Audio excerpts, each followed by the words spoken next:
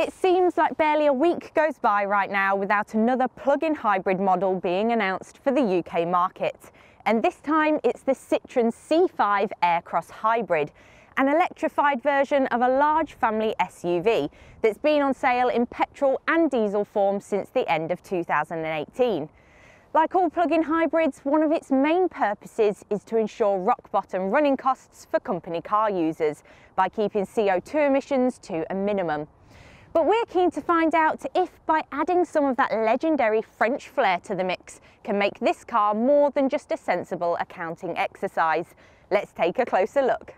Not much has changed on the outside compared to the C5 Hybrid's petrol and diesel counterparts.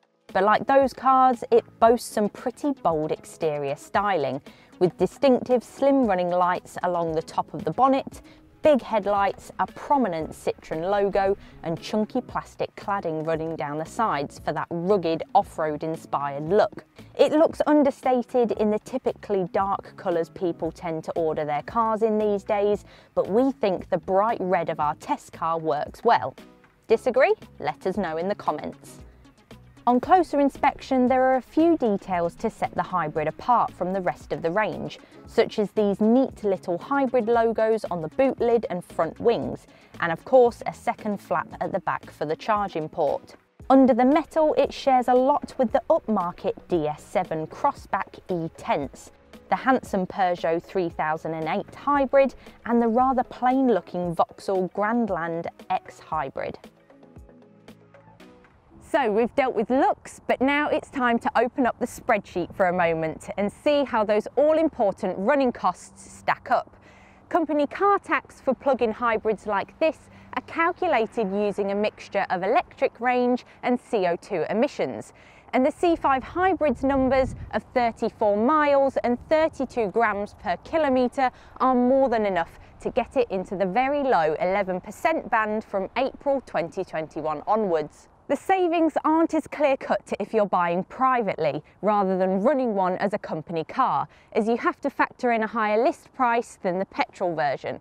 But you should still see a better fuel economy from the hybrid, so long as you keep the batteries topped up as much as you can and you're mostly doing short local journeys on electric power alone. The official fuel economy figures for the C5 Hybrid are between 157 and 222 miles per gallon, but this really is a best case scenario in test conditions based on starting every journey on a full battery.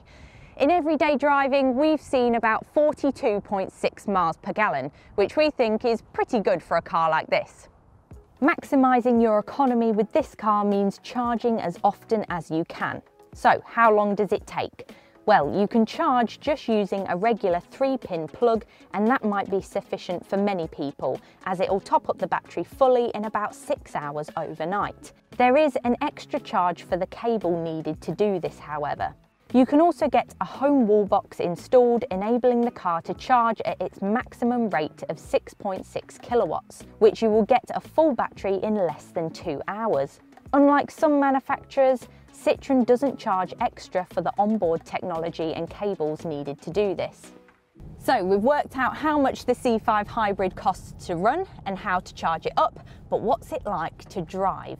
Many people will associate large Citroens like this with smooth, quiet and comfortable cruising ability, rather than razor-sharp handling on twisty roads. Citroen wears its advanced comfort philosophy on its sleeve, the idea being that a comfortable ride and a squidgy seat makes for a relaxing driving experience.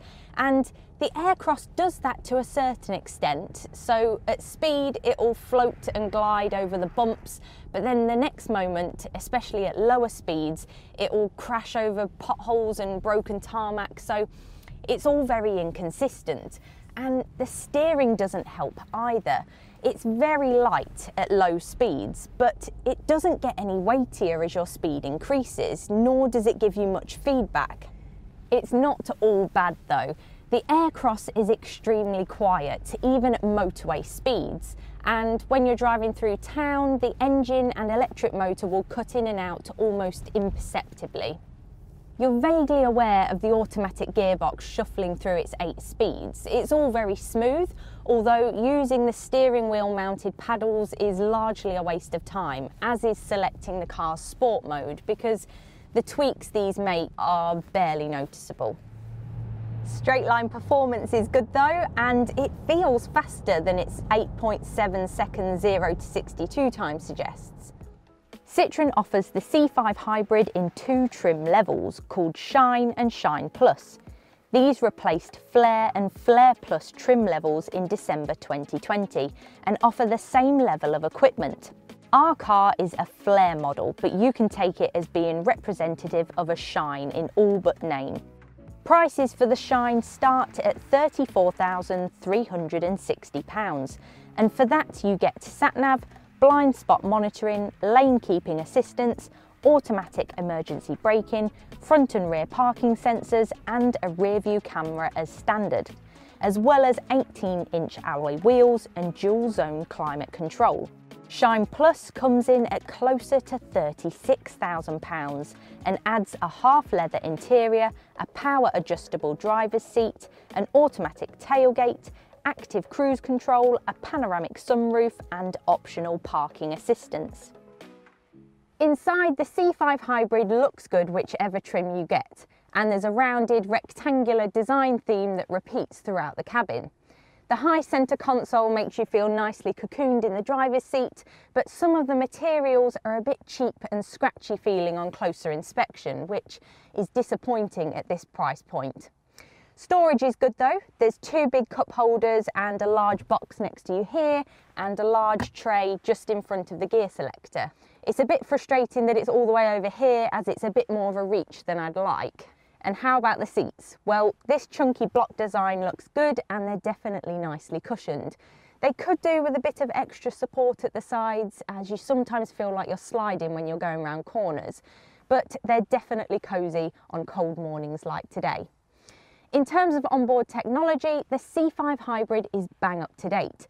There's a digital screen rather than physical dials in front of the driver, and this nice big 12-inch display comes as standard on all models. The interface, however, isn't the best we've used. It's always annoying trying to adjust the air conditioning on a touch screen, but there is at least Apple CarPlay and Android Auto connectivity, so you can easily use your preferred phone apps for music and navigation. The hybrid-specific driving modes can be accessible by this button, but again, it's a bit of a reach away.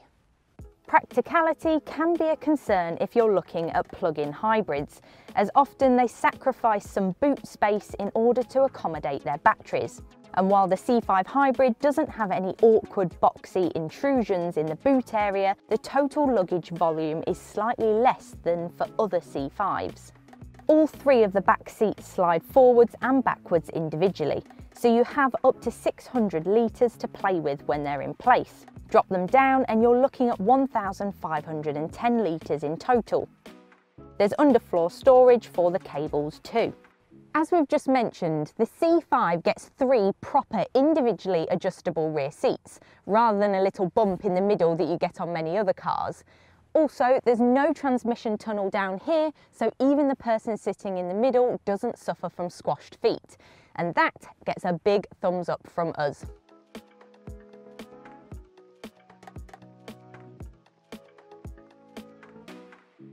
Overall, the C5 Hybrid is an interesting alternative to its Vauxhall and Peugeot cousins, and its other rivals like the Ford Kuga, the Kia Niro, the Mini Countryman and the Mitsubishi Outlander plug-in hybrids. While the Citroen is certainly a more stylish car than the Vauxhall, Ford and Mitsubishi, the Kia is quite a bit cheaper and the Peugeot and Mini are better to drive. The C5 also isn't as comfortable as we'd like it to be all of the time, but it does deliver where it counts in terms of practicality and running costs. So it's definitely worth a look. Head to DrivingElectric.com for all the latest electric car advice, news and reviews, and check us out on Twitter, Facebook and Instagram. Make sure you subscribe to the Driving Electric YouTube channel and hit the bell icon so you're notified when a new video goes live.